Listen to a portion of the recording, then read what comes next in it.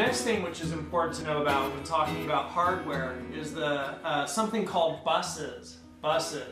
So just like in the real world, you and I might get around between places by riding buses.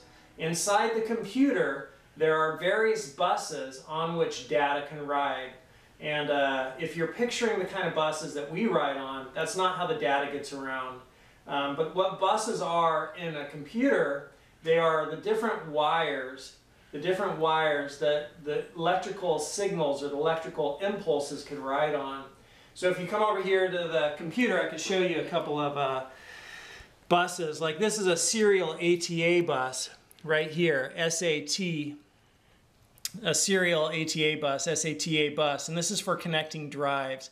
And if you look down there at the bottom on the motherboard, let me borrow the camera for a second.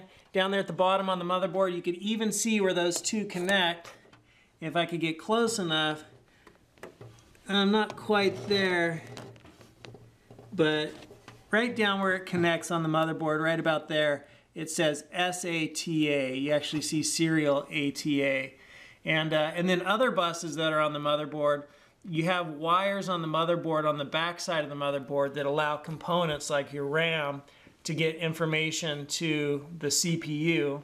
And so there's buses on the motherboard so data could travel around from one place to another. And then there are even things which we already know the word bus, like if you think about USB. So a USB cable stands for Universal Serial Bus. So the thing that you're learning in this video is that a bus is some sort of a wire or cable or wiring that allows data to get from one place to another. And data is sent from one place to another as electrical signals or electrical impulses, electric impulses.